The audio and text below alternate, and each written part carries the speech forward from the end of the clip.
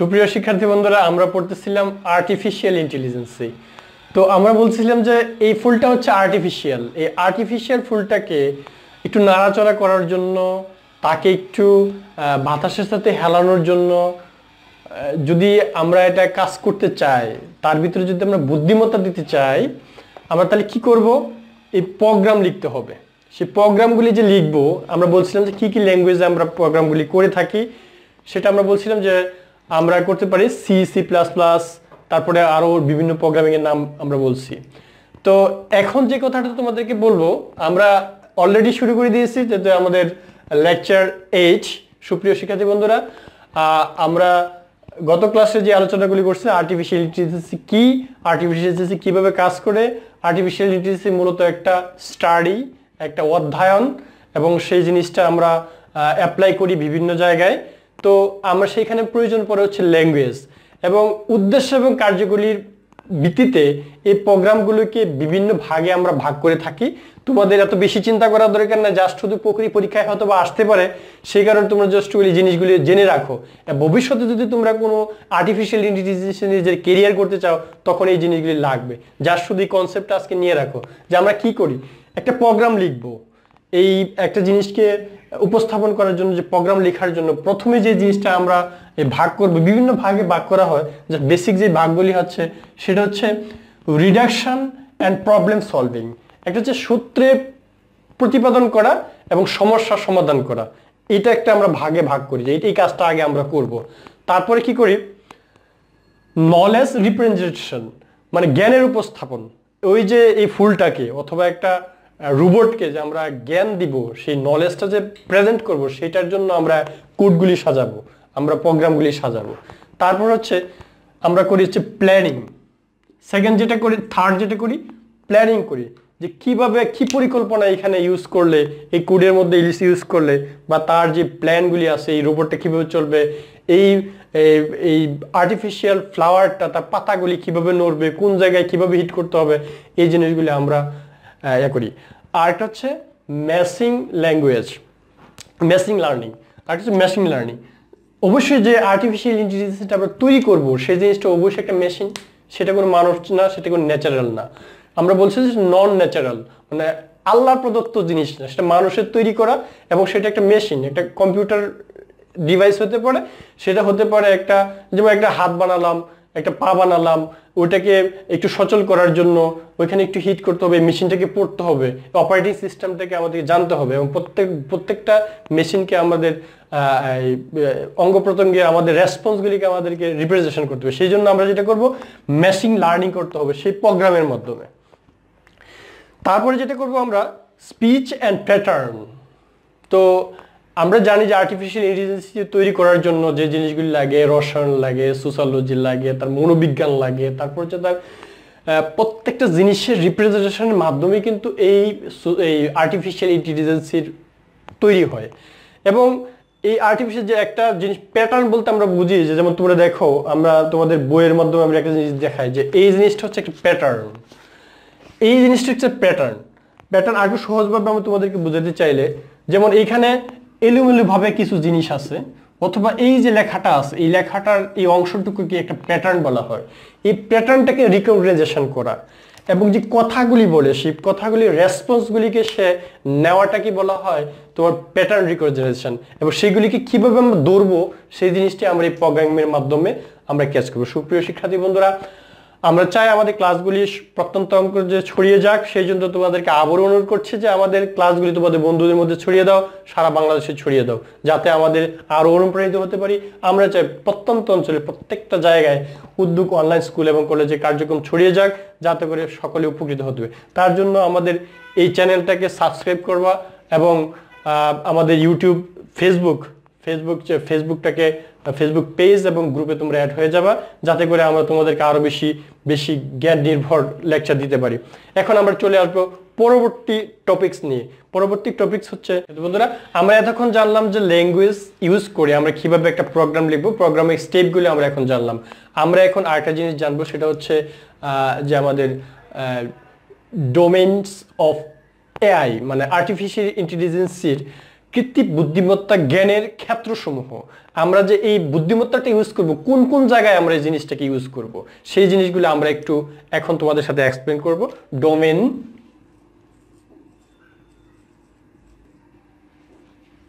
যে আমরা এখন আলোচনা করছি ডোমেন্স অফ এআই। তো আমরা ডোমেন্স অফ এআই এর মধ্যে আলোচনা করতে গেলে আমাদের যে জিনিসটা, এটা বোঝার জন্য আমরা তোমাদেরকে যেটা বলবো সেটা হচ্ছে যে একটু তোমরা স্ক্রিনে একটু দেখে নাও। তোমরা স্ক্রিনের মধ্যে আমরা দেখিয়ে দিচ্ছি একটু এই কৃত্রিম বুদ্ধিমত্তা জ্ঞানের ক্ষেত্রসমূহ বোঝার জন্য তোমাদের একটু এই সংজ্ঞাটা একটু বুঝতে হবে, এই তথ্যটা একটু বুঝতে হবে। চিন্তা, কারণ, সমস্যা সমাধানের কারণগুলি, ব্যবহার, অভিজ্ঞতা থেকে শেখা বা বোঝা, জ্ঞান অর্জন ও প্রয়োগ করা, সৃষ্টিশীলতা ও পরিকল্পনা শক্তি প্রদর্শন, জটিল ধাঁধাময়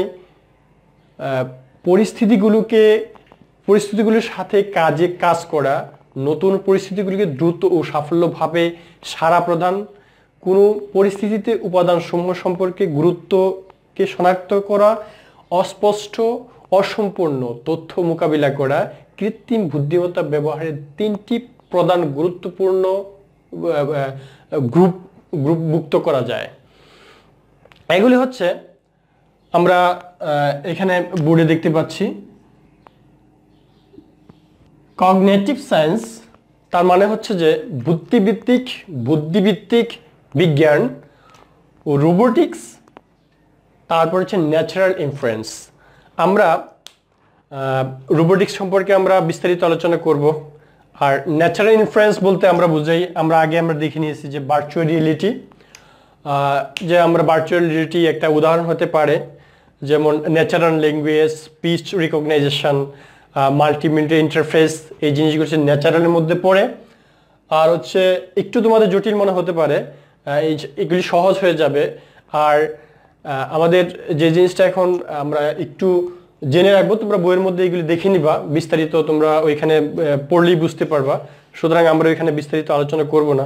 এখন আমরা চলে যাব হচ্ছে কগনিটিভ সায়েন্স সম্পর্কে আমরা একটু আলোচনা করতে যাচ্ছি। এক্সপার্ট সিস্টেম বলতে বোঝায় যে মানুষের যে বুদ্ধিমত্তাটা আছে, সেই বুদ্ধিমত্তাটা যেভাবে কাজে লাগায় সেই কাজটুকু সেই সিস্টেমটা করতে পারবে, সেটাকে বলে এক্সপার্ট সিস্টেম। সিদ্ধান্ত গ্রহণের পদ্ধতি, মানুষ যেমন সিদ্ধান্ত গ্রহণ করতে পারে, এই এক্সপার্ট সিস্টেমের মাধ্যমে আমরা সেই সিদ্ধান্ত গ্রহণের জিনিসটা আমরা নিতে পারবো। আর এই এক্সপার্ট সিস্টেমটা আসলে কিভাবে কাজ করে তোমরা একটু ভিডিও স্ক্রিনের মধ্যে একটু দেখে নাও, যে আসলে মানুষের যে বুদ্ধিটা খাটায়, মানুষ যেভাবে অনুমান করে, মানুষ যেভাবে চিন্তা করে, সেই চিন্তাটা কিভাবে একটা রোবট করতে পারে বা একটা আর্টিফিশিয়াল ইন্টেলিজেন্স যে করতে পারে, তোমরা একটু স্ক্রিনের মধ্যে দেখে নাও। A space odyssey. Open the pod bay doors, Hal. I'm sorry, Dave. I'm afraid I can't do that. 2 superhuman androids in Westworld. Turn the other cheek.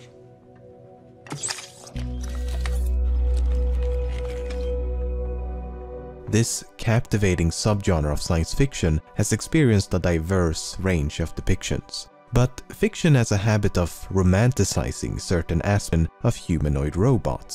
Building a robot in pursuit of AI is a bit like constructing the chassis of a car before the internal combustion engine was even invented. But I guess anthropomorphism is just an easier solution than expecting audiences to get emotionally attached to a few lines of code. তো এখন হচ্ছে এই আরেকটা part হচ্ছে learning system. এই artificial ইন্টেলিজেন্সের মাধ্যমে সে বাস্তবের বিষয়গুলি দেখে, ন্যাচারাল জিনিসগুলি দেখে, বিভিন্ন মানুষের মুভমেন্ট দেখে সেই জিনিসগুলি সে অনুধাবন করতে পারে, সে বুঝতে পারে এবং তার যেই এ থেকে লার্ন করতে পারে, লার্ন করে সেটাকে স্টোর করতে পারে এবং সেই নলেজটাকে বা বিভিন্ন জায়গায় কাজে লাগাতে পারে সেই আর্টিফিশিয়াল ইন্টেলিজেন্সের মাধ্যমে। তো পাজি সিস্টেম হচ্ছে এরকম একটা সিস্টেম, যেটা হচ্ছে যে পাজি সিস্টেম বলতে আমরা বলি, নেক্সট যেটা বলবো পাজি সিস্টেম, সত্য মিথ্যাকে সে যাচাই করতে পারবে, যে সেই আর্টিফিশিয়াল এমনভাবে প্রোগ্রামগুলিকে সাজানো হবে যে তুমি তার সামনে একটা মিথ্যা কথা বলছো, সে কিন্তু ধরে ফেলতে পারবে। আজকে কিন্তু বিভিন্ন ধরনের, তোমরা অবশ্যই জেনে আনন্দিত হবে যে এই আর্টিফিশিয়াল ইন্টেলিজেন্স ইউজ করে এখন কিন্তু চোর ধরা, সন্ত্রাসী ধরা, মানুষের মনের খবর জানা মানে অনেকটা সম্ভব হচ্ছে। হয়তো 100% সেটা আল্লাহর তৈরি করা ন্যাচারাল জিনিসের উপর, অতটা আল্লাহর সৃষ্টি একরকম, সেটা আল্লাহর মহত্ব আমরা জানি, কিন্তু মানুষের সৃষ্টি করার মাধ্যমে সে কিছুটা সম্ভব হচ্ছে, সে আর্টিফিশিয়াল, সেটাকে পাজি সিস্টেম বলে, নিউরাল সিস্টেম। তোমরা জানো যে নেটওয়ার্ক আমাদের গোটা বডিতে, আমাদের যে শরীরটা আছে সেটা, আমাদের যে ব্রেনটা আছে, ব্রেনের মধ্যে যে পেঁচানো জিনিসগুলি আছে, যেই নেটওয়ার্কগুলি আমাদের, যেমন আমাদের এখানে চিমটি দিলে সেই চিমটির খবরটা সেই নিউরাল সিস্টেমে চলে যায়, কারণ তার সাথে একটা নেটওয়ার্কিং সম্পর্ক রয়েছে। সুতরাং আর্টিফিশিয়াল ইন্টেলিজেন্সের মাধ্যমেও সেখানে তোমার ওই নিউরাল সিস্টেমটাকে, মানুষের ব্রেনের যে কাজটা আছে সেই কাজটা কিন্তু এই নিউরাল সিস্টেমের মাধ্যমে তৈরি করা হয়। আমরা যে তোমাদেরকে যে স্ক্রিনের মধ্যে যে রোবটটা দেখালাম, সেখানে তো মাথার পিছনের অংশটুকু দেখছো যে এখানে তার এই মানুষের ব্রেন যেভাবে কাজ করতেছে সেইভাবেই তার মাথার ব্রেনগুলি থেকে সেই প্রত্যেক বডির প্রত্যেক অঙ্গে, হাতে পায়ে এবং এই বিভিন্ন জায়গায় তাকে নিউক্লিয়ারাইজেশন করা হচ্ছে। আচ্ছা, জেনেটিক আমরা আগে বলছি যে বায়োলজিক্যাল এবং হচ্ছে মনোবিজ্ঞান সব, এবং তোমার এখানে কেমিস্ট্রি সবকিছু ইউজ করে কিন্তু একটা আর্টিফিশিয়াল ইন্টেলিজেন্সকে ডেভেলপ করা হয়। আর এখানে এই জেনেটিক ব্যাপারটা, জেনেটিক অ্যালগোরিদম, তার যে সূত্রগুলি, তার যে রুলস এবং রেগুলেশনগুলি সেখানে নিয়ে আসা হয়। আরেকটা হচ্ছে ইন্টেলিজেন্ট এজেন্টস, সেটা হচ্ছে সে কি করে সেন্সরের মাধ্যমে, সে চোখের মধ্যে একটা ক্যামেরা থাকে, সেই ক্যামেরার মাধ্যমে সেই এনভায়রনমেন্টটাকে, সেই যে পরিস্থিতি আছে সেই পরিস্থিতিকে সে ক্যাচ করতে পারে, সেটা হচ্ছে ইন্টেলিজেন্সের একটা কাজ। তো এ হচ্ছে আমরা পরবর্তীতে আমরা আলোচনা করবো। এখানে আর কিছু ব্যাপার এখানে রয়ে গেছে যেগুলি বাংলায় লেখা আছে, তোমরা খুব সহজে বুঝবা। আমরা এখন লাস্ট যে টপিকটা নিয়ে এখানে আলোচনা করবো সেটা হচ্ছে যে application of AI. Application of AI নিয়ে আমরা আলোচনা করব। এই পর্যায়ে তোমাদেরকে এই যে আমরা পড়লাম আর্টিফিশিয়াল ইন্টেলিজেন্স কোন কোন জায়গায় ইউজ হয়, কেন তোমরা এই আর্টিফিশিয়াল ইন্টেলিজেন্সে নিজের কেরিয়ার গড়বা, আজকে কিন্তু গোটা বিশ্বটা আর্টিফিশিয়াল ইন্টেলিজেন্সের মধ্যে চলে আসছে। আমি গত ক্লাসে বলছিলাম যে জুনায়েদ আহমেদ পলক এখন চাচ্ছে বাংলাদেশের তথ্য প্রযুক্তি প্রতিমন্ত্রী, আমাদের বাংলাদেশের তথ্য প্রযুক্তি বিশেষজ্ঞ সজীবদের জয়, প্রধানমন্ত্রী থেকে শুরু করে এআই ডেভেলপার বাংলাদেশে তৈরি করার জন্য কুয়েটস থেকে শুরু করে বড় বড় মেধাবী প্রতিষ্ঠানের মধ্যে যাতে বেশি বেশি এই উচ্চ জ্ঞান সম্পূর্ণ এআই ডেভেলপার হয়, কারণ এইখানে অনেক বেশি আর্নিং এর সুযোগ রয়েছে। এখান থেকে আজকে গোটা বিশ্বটা এখন বিভিন্ন কোম্পানিতে মানুষের পরিবর্তে খুব সহজে এবং ইন্টেলিজেন্সের মাধ্যমে এবং অ্যাকুরেসির মাধ্যমে এআই ইউজ করে আজকে কিন্তু বিশ্ব অনেকটা এগিয়ে যাচ্ছে। তোমাদেরকে আমরা স্ক্রিনের মাধ্যমে আরো দেখাবো যে কিভাবে বিভিন্ন শিল্প কারখানায় বিভিন্ন জায়গায় এই আর্টিফিশিয়াল ইন্টেলিজেন্স ইউজ করে মানুষ অনেক দূর এগিয়ে যাচ্ছে এবং একটা ক্ষেত্র এখানে রয়ে গেছে। সুতরাং এটার অ্যাপ্লিকেশন অনেক জায়গায় রয়ে গেছে। অ্যাপ্লিকেশন অফ এআই,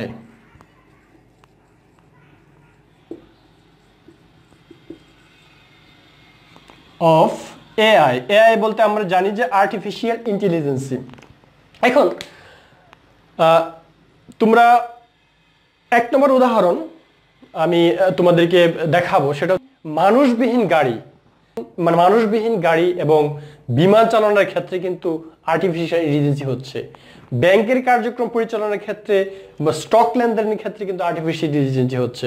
কাস্টমার সার্ভিসের ক্ষেত্রেও আজকে বিভিন্ন শপিং মলে তোমরা এখন একটু দেখে নাও যে আসলে গাড়ি, ড্রাইভারবিহীন গাড়িটা কিভাবে চলতেছে। তোমরা একটু ভিডিও স্ক্রিনের মাধ্যমে একটা দেখে নাও যে আর্টিফিশিয়াল ইন্টেলিজেন্স ইউজ করে ড্রাইভারবিহীন গাড়ি কিভাবে দেখছে সুপ্রিয় শিক্ষার্থী বন্ধুরা। Oh yeah, good. The universal sign for auto.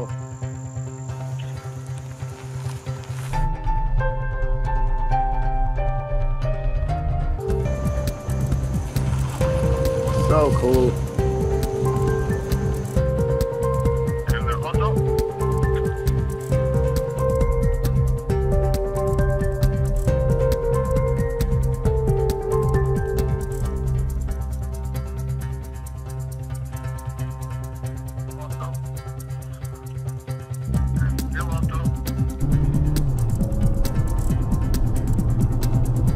জি সুপ্রিয় শিক্ষার্থী বন্ধু, আশা করি তোমরা অনেকটা আনন্দিত হয়েছো যে কিভাবে এই কাজগুলি করতেছে।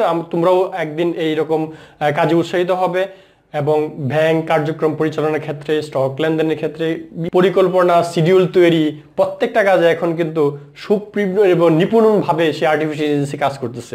তো সুতরাং আমরা সমাধানের ক্ষেত্রে, বিনোদনের ক্ষেত্রে, বড় বড় কঠিন জটিল সমস্যা সমাধানের ক্ষেত্রে আর্টিফিশিয়াল ইন্টেলিজেন্স আজকে কাজ করছে। সুতরাং সুপ্রিয় শিক্ষার্থী বন্ধুরা, আশা করি আমাদের ক্লাসটা তোমাদের অত্যন্ত কঠিন জিনিসটাকে সহজভাবে বোঝানোর জন্য আমরা আপ্রাণ চেষ্টা করছে। আশা করি তোমরাও বুঝতে পেরেছো। সেই জন্য তোমাদেরকে আবারও পরবর্তী ক্লাসের অপেক্ষা থাকার জন্য আমরা অনুরোধ করব। উদ্যোগ অনলাইন স্কুল এবং কলেজ পাওয়ার্ড বাই উদ্যোগ আইটির পক্ষ থেকে আজকে আমরা তোমাদেরকে আবারও স্বাগতম জানাচ্ছি এবং তোমাদের কাছে বরাবরের মধ্যে অনুরোধ যাচ্ছি তোমরা আমাদের এই ক্লাসটাকে সর্বত্র ছড়িয়ে দেওয়ার জন্য, তোমাদের বন্ধুদেরকে উপকৃত করার জন্য। আমরা যে কাজটা করতেছি তোমাদের শুধু কাজ লাইক এবং শেয়ার দেওয়া, এবং যদি তোমাদের ক্লাসটা পছন্দ হয়ে থাকে আবার যদি আমাদের ক্লাসগুলি তোমরা পেতে চাও তাহলে অবশ্যই সাবস্ক্রাইব করতে ভুলবে না। আমাদের চ্যানেলটাকে সাবস্ক্রাইব করবে যাতে করে আমরা তোমাদেরকে আরো বেশি বেশি লেকচার দিতে পারি এবং আমাদের উদ্দেশ্যকে সফল করতে পারি। আমরা চাই সমগ্র বাংলাদেশে বেকারত্বহীন শিক্ষিত সমাজ, বেকারমুক্ত শিক্ষিত সমাজ গড়ে তুলতে, এবং আমরা চাই আইসিটি সর্বোচ্চ ব্যবহারের মাধ্যমে শিক্ষা ক্ষেত্রে উন্নয়ন ঘটাতে। সেই উদ্দেশ্যকে সফল করার জন্য তোমাদের একান্ত সাপোর্ট এবং সহযোগিতা কামনা করছি। এবং যারা আমাদের সাথে আমাদের মতো করে এইভাবে কাজ করতে চাও সবাইকে আহ্বান জানাবো, যারা প্রফেশনাল আছেন তাদেরকেও আহ্বান জানাবো, যারা তোমার ছাত্র আছো আগামী দিনে আমাদের সাথে কাজ করতে চাও, আমাদের অনেক সাপোর্টের দরকার প্রয়োজন আছে, তোমাদেরকে আহ্বান জানাবো আমাদের সাথে যোগাযোগ করো, সাবস্ক্রাইব করো, আমাদেরকে কমেন্টস দাও, এবং কেউ যদি উৎসাহী হয়ে আমাদের সাথে কাজ করতে চাও, তোমরা যদি পরবর্তী আমাদের সাথে টিচার হতে চাও, ইনস্ট্রাক্টর হতে চাও, তোমরা আমাদের কমেন্টসের মাধ্যমে জানাবে। আশা করি তোমাদের ভালো লেগেছে। পরবর্তী ক্লাসের অপেক্ষা থাকার জন্য আমরা তোমাদেরকে অনুরোধ জানাবো। পরবর্তী ক্লাসটা আমরা নিয়ে আসবো রোবোটিক্স সম্পর্কে। সেখানে তোমাদের অনেকটা মজাদার এবং ভিডিও ডিসপ্লের মাধ্যমে তোমাদেরকে আরো সহজভাবে সবকিছু বুঝিয়ে দেওয়ার চেষ্টা করবো। ধন্যবাদ, থ্যাংক ইউ ভেরি মাচ।